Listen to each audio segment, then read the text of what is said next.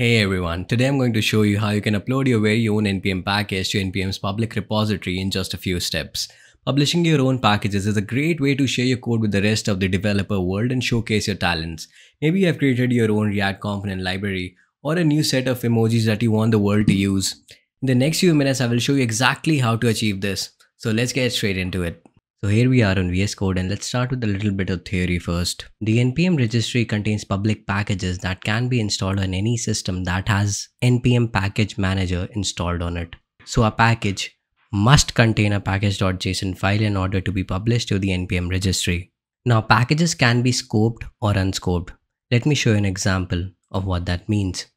So we'll go to the homepage of the npm.js.com website. Here you can search for any of the public packages that are readily available on the NPM registry. If you just scroll a little bit down, you'll see a list of recently updated packages. So a package like manage client is an example of an unscoped package. But if you see the next package, it has a prefix attached to it, and this prefix is called the scope of the package.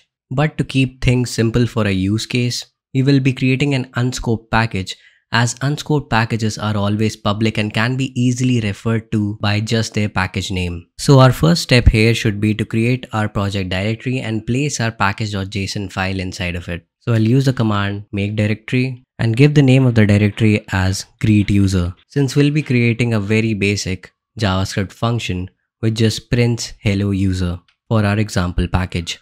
Now we'll navigate inside our newly created directory by using the command change directory or cd greet user. Now if you're going to manage your package code by using git, it's recommended to initialize your git project by running git init and then by adding the remote origin URL of the repository where you're going to place your code inside. And for that you can just run the command git remote add origin and give the URL of your GitHub repository. Before we move ahead, let me clean the terminal. And now to finally create a package.json file inside of this directory, we need to run the npm init command. So npm gives you the init command, which provides you with an interactive command line questionnaire using which you can follow the prompts to fill in the package details like the package name, its version, description, and other information. So we'll run the command npm init, and the first question that this questionnaire brings up is the package name. The default value is greet user and we'll leave it as it is. Since it's a new project, we'll keep the version as 1 itself. Next, you can give a simple description of your project. So I'll just type in a simple greet function. We'll keep the entry point of a project as index.js itself, which is a default value here.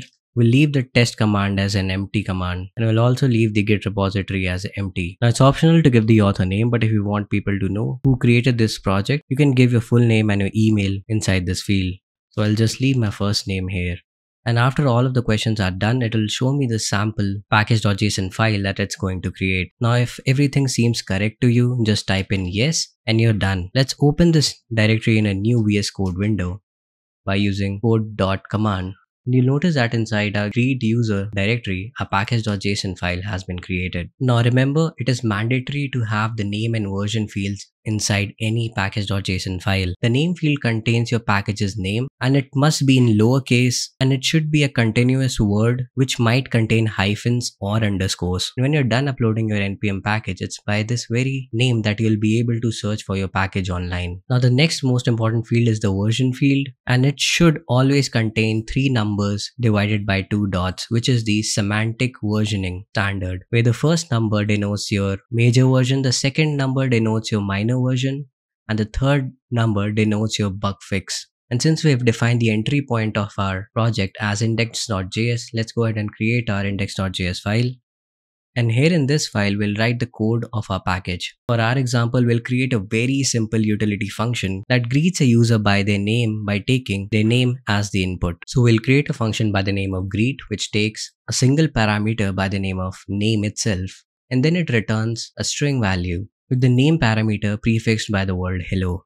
Now since this is the only function we'll be working with and the only function that we'll expose from our package, we'll mark this function as our default export from our index.js file by typing in module.exports and assigning it the function name greet. Now once we are done with it, it's considered a good practice to always include a readme file to explain what your package does and how the end user can use it. So let's go ahead and create a new readme.md file where we'll give the information regarding what the package does and how the end user can install it on their system. So once the package is uploaded to the public registry, all the end user has to do is run the command npm install and give the public package name, which in our case is greet user. Now before publishing our package to the public registry, let's open the terminal and make sure that we are logged in into our npm account.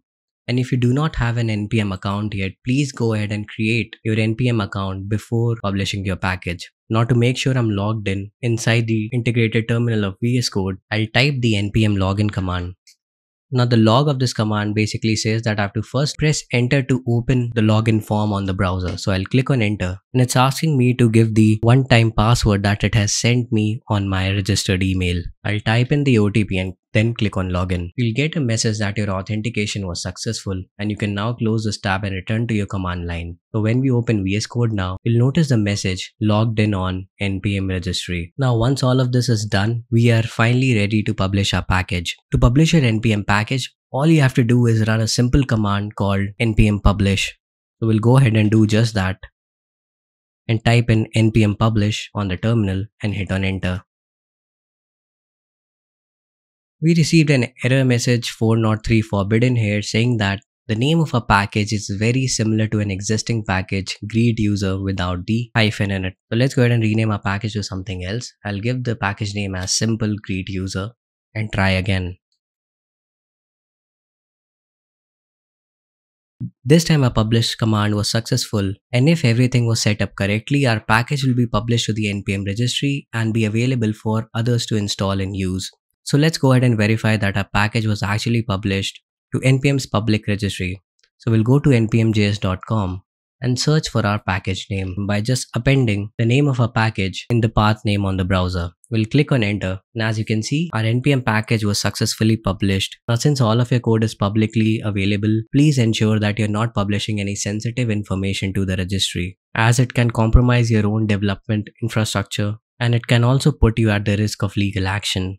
To ignore the files that you do not want to publish to the npm directory, you can simply create an npm ignore file and provide a list of all of the file paths that you want the publish command to ignore. Now since our package is available to the public, let's go ahead and test if we are actually able to install this package to any of our other projects. So in the terminal, I'll try to open a different project. Please make sure that the project where you're testing your npm package installation is also an npm project and has a package.json file inside of it. Here in the terminal, we'll type in the command npm install and give the name of our newly created package, simple greet user, and hit on enter. And as you can see, a new node modules folder was created, inside of which our public package was installed. The same can also be confirmed by looking at the package.json file, scrolling to the dependencies section, and by seeing which version of our package was installed. Now to test a package, let's write some code. We'll first import the greet method from our npm package by typing in require and giving the name of a package. Now this greet method takes in a single parameter as input and we'll give some dummy name, let's say John, and save the file. To execute the file, we'll use the node environment, and on the CLI type in node followed by the name of our test file, which is test.js, and hit on enter. But we did not see anything on the console, and that was because our function is returning a string value and not logging it on the terminal. So to log our result, we'll simply wrap our function call within a console.log and then run the test file again.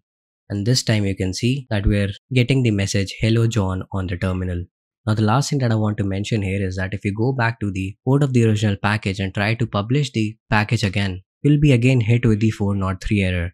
Now this time this error happened because the package already exists with a certain fixed version. If you want to make some changes and re-upload your code to the NPM's public repository, make sure that you also bump up the version of your package. So after increasing the package version, if you try to run the npm publish command again, you'll notice that this time the command goes through. And that was basically it. You successfully published your own npm package. Now other developers can use a package in their projects. If you found this video helpful, do not forget to like, share and subscribe for more such coding tutorials. And I'll see you guys in the next video.